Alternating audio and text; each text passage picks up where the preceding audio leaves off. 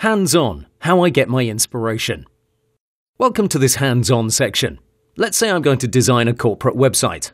The first thing I do is, of course, read the brief very carefully and think about the client's needs. I won't go into a specific case because each project is different, so I'll just run you through the steps like we have a real brief in front of us. I'll open up Google and I'll write corporate web design inspiration.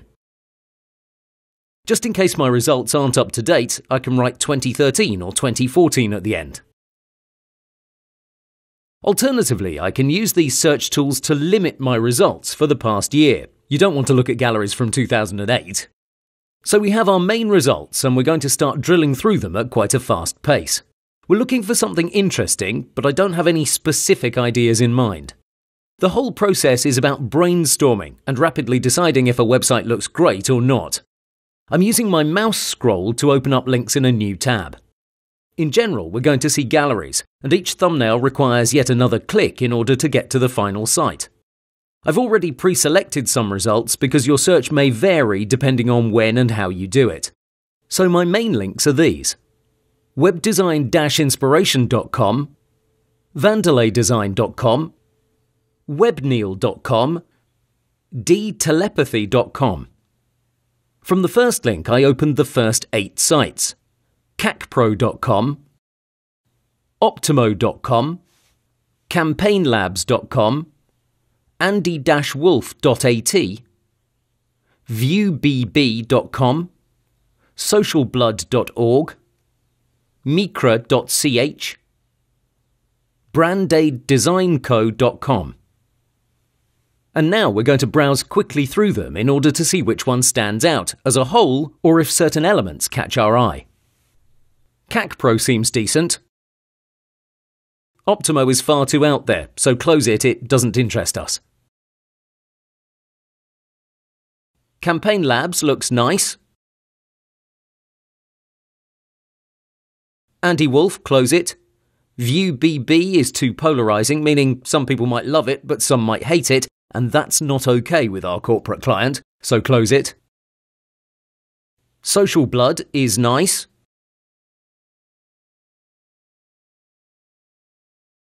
Micra, close it. Brandaid Design Co. is okay-ish. So now we have a filtered list of results and we're going to refine it even more. CACPro has this nice slider which uses a full-width image covered by a colour. In this case it's blue. I really like the way they combined the fonts up top. We might use that idea. What I'm not too keen about is the lack of lines in the first slide. In general, I like to have at least some elements line up.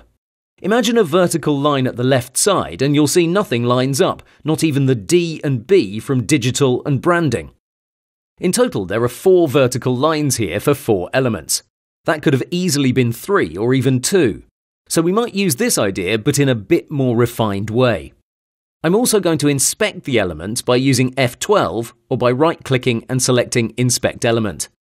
This is a feature both Chrome and Firefox have, and it's really useful when you're trying to get some information about the site you're looking at. We can see the font is Muso Slab at a weight of 900. That translates into bold. By using this method, you're far more likely to see this naming system: 200, 300, 500, 700, 900. That refers to its appearance, and it translates into ultralight, light, normal, medium, bold, etc.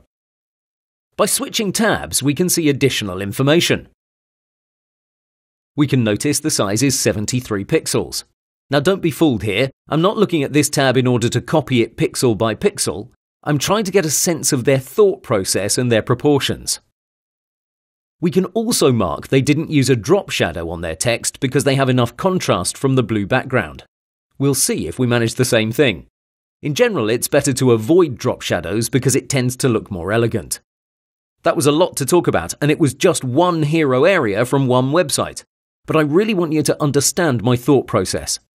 Moving on, we see lots of space between these text lines. That's called line height in CSS, and in Photoshop it's called leading. We'll be sure to use plenty of that. Otherwise, we have these nice backgrounds, from blue to white to light grey to white to grey again. It really looks nice and professional. We might use that too.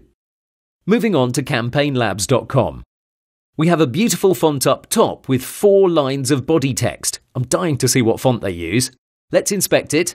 And it's Museo Sans 300 Regular, 40 pixels. Absolutely beautiful against this contrasting background. This may be the one we're going to use.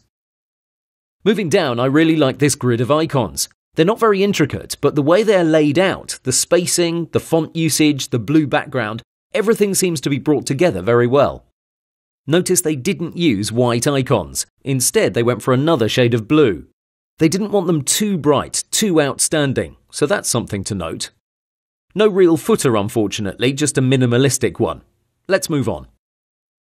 Social Blood is a bit on the conservative side. The hero area up top doesn't win any awards, but it still looks pretty good. Clear call to action, decent font, but overall a bit bland. It lacks character, which might be a good thing for their particular cause. Scrolling through their site, I can see they use lots of white space with these 1-pixel grey lines. Let's check their colour by inspecting them. We can see border bottom, 1-pixel solid CCC. This is why it doesn't hurt to know at least a bit of CSS.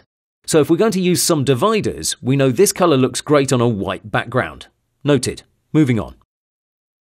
No footer here, but a strong call to action yet again with this Get Started button. This is present throughout the site. For us, that's not very helpful, since the client isn't looking for a site that generates leads. But in this inspiration process, you have to observe every detail. Finally, Brand Aid Design Co. I said this looks okay-ish because it's a polarizing website. This works great if you're a design company, as they seem to be, but for us, this vivid hero area is not going to work, nor will these otherwise lovely icons underneath. What I do like is this testimonial section. I like the red stars, the font usage, and the call to action. The arrows are a nice touch too. What I would change is the size. So if we do use this idea, we might make it more compact. And that's about it. This is where I'm going to end this video. The idea is you should continue to browse around and explore other websites. Get several ideas going. Don't jump on the first thing you see. I'd like you to send your comments for the next few sites. I know we don't have a complete brief, but let's say our client is looking for something like this. So a website that caters to other businesses directly, more of a presentation website. This is of course very image heavy, but the client isn't very set on that. He does like this page very much. So that's your task, to continue this inspiration process I just went through and write down what you think about the following websites. From vandelaydesign.com, you should analyse the following: journeygroup.com, roll.com, wooten.com.au, elephant-group.com, dealgroup.com, spectre-agency.com. From webneil.com, we aren't going to get into anything because their browsing experience isn't good enough. From dtelepathy, you should visit the following: serlerouteencore.com, dropbox.com, budknitsbicycles.com, freshproduct.at, oakley.com, thrivesolo.com. It's really important you do this exercise and write your thoughts for each website. This is how you'll get better. It's not a matter of how great your notes are, it's all about practicing. So please take the time to do it.